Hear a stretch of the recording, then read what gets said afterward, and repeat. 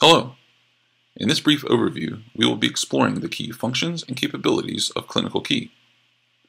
But first, it is prudent that you start from the WSU Spokane Academic Library website so that you will be prompted to log in when linking to library resources and databases when necessary.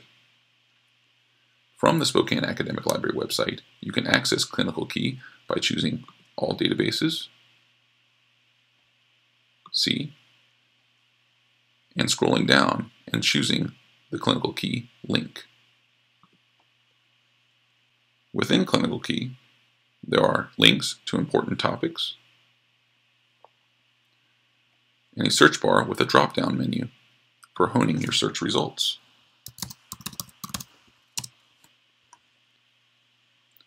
You can further filter your results from the sidebar,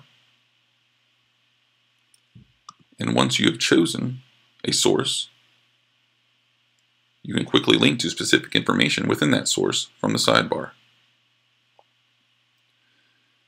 To aid research, it would be prudent to create an account with Clinical Key. This way, you can access features not available without a Clinical Key login. The Spokane Academic Library provides a mobile resources subject guide on how to set up an account and use the mobile app. You can access this subject guide by clicking Medicine, Mobile Resources Guide, and Clinical Key. I would like to thank you for watching this brief demonstration, and I hope that it provided you with a clear overview of what is available in Clinical Key.